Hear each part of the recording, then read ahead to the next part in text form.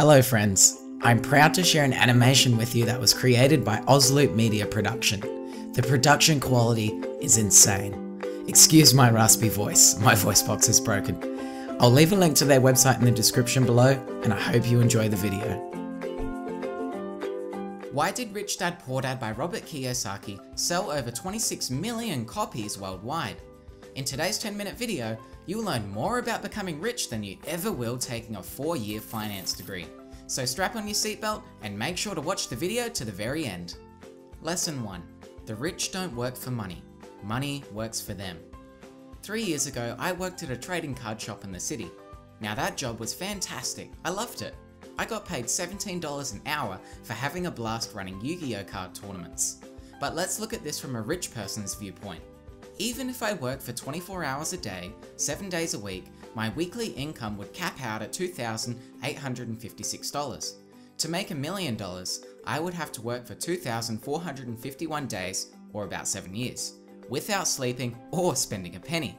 And this doesn't even account for inflation, taxes, public holidays, or faking a sickie. This is an example of working for money. But the rich don't work for money. I was making my boss rich because he discovered the secret of making money work for him. You see, whilst I was doing the hard work as an employee, my boss would kick back, relax, and travel the world whilst his trading card business rolled in the Benjamins. This ties in with the next lesson. The rich acquire assets. Think about it. My boss paid me $119 per day, but the money he was profiting from my work exceeded that. Participants had to pay a registration fee to enter the competition, and they often bought products from the shop. My boss also owned a $1,000 arcade machine.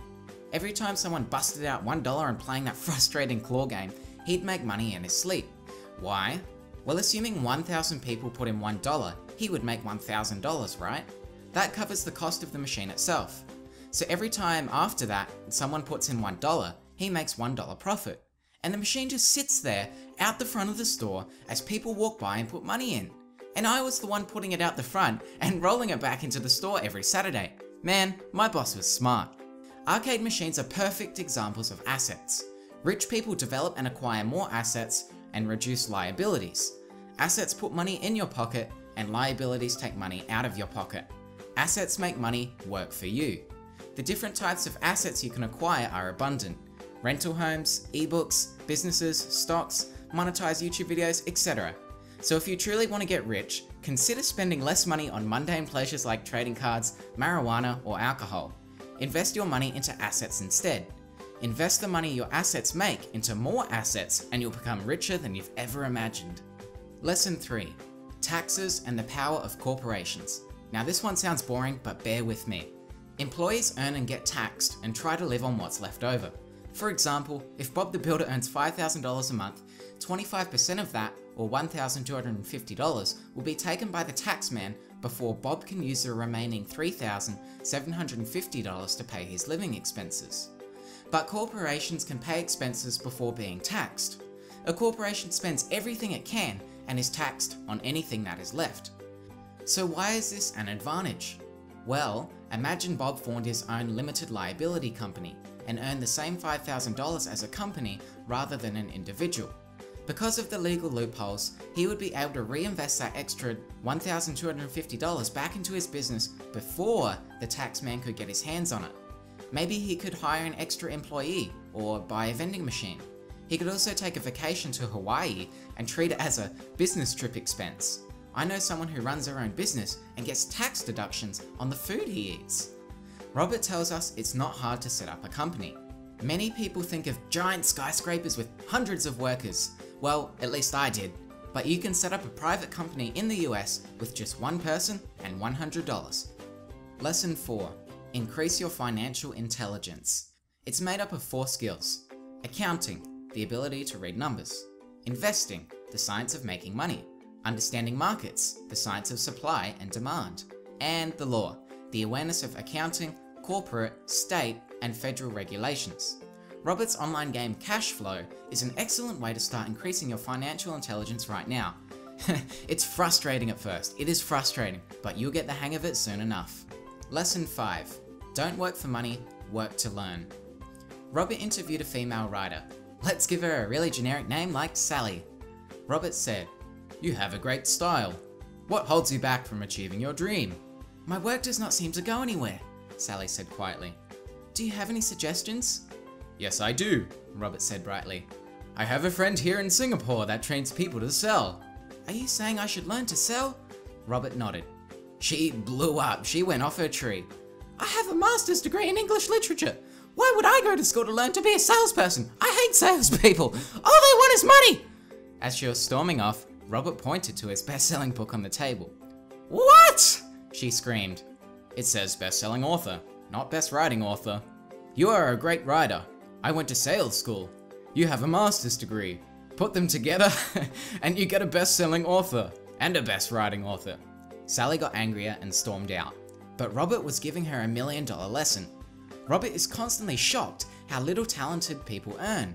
He's met highly educated people that earn less than $20K a year.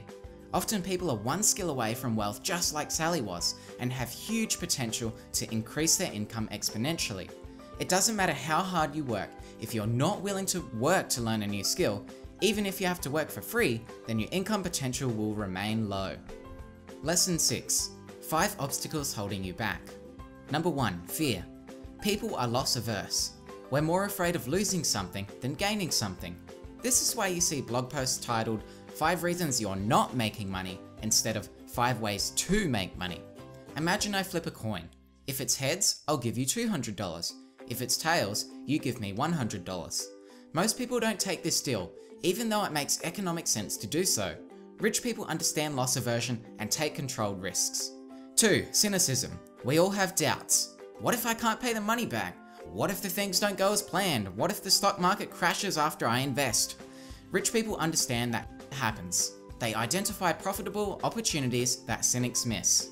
3. Laziness. To overcome this obstacle, you need to be a little greedy. Mummy always told us that greedy people are bad people, yet we all have a deep desire to have new or exciting things. Ask yourself, what would I do if I had all the money I ever needed? Without that little greed, progress will not be made. 4. Bad habits.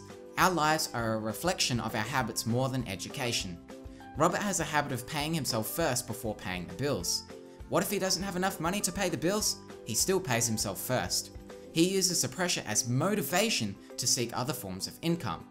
And lastly, arrogance. There are countless people in the world of money, finance, and investments who have absolutely no idea what they're talking about. When you know you're ignorant, start educating yourself. Robert says, what I know makes money, what I don't know loses me money.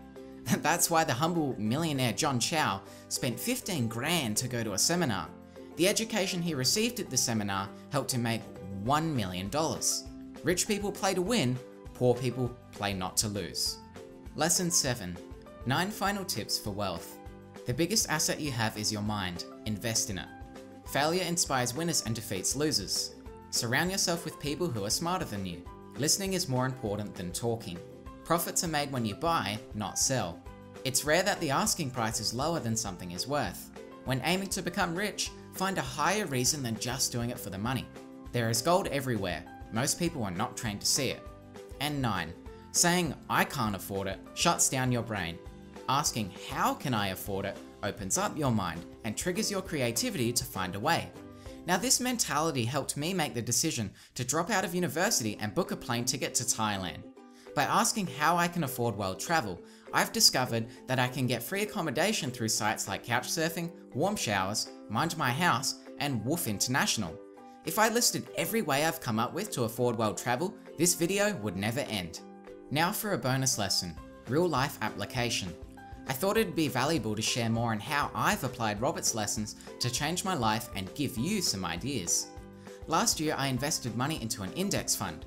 Essentially, my money is invested into every company on the stock market. I get paid dividends every 3 months, which I use to reinvest into other assets, like ebooks. Last year, I published 7 ebooks on Amazon.com. I haven't touched them in 6 months and they're still making money. YouTube ads also generate money for me. The videos I upload get viewed even when I'm sleeping, and when a viewer like you interacts with an ad, I get paid. Patreon is another platform I use where fans support me with donations. I'd like to publicly thank Morton for being my first supporter. I jumped up and down like a madman when I found out, so thanks dude.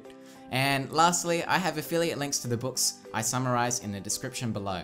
When someone clicks the link and buys the book, I make a small commission from Amazon at no additional cost to the buyer. So if you're interested in grabbing a copy of this book, I'd appreciate it if you use the link below. Cheers! Let's review the 7 lessons we covered in this video. The rich don't work for money, money works for them. The rich acquire assets. Taxes and the power of corporations. Increase your financial intelligence, which is made up of accounting, investing, understanding markets, and the law. Don't work for money, work to learn. 5 obstacles holding you back are fear, cynicism, laziness, bad habits, and arrogance. 9 tips for wealth, and how I've applied Robert's lessons to my life. In the next video, we will decode a children's book to see what powerful lessons are hiding inside.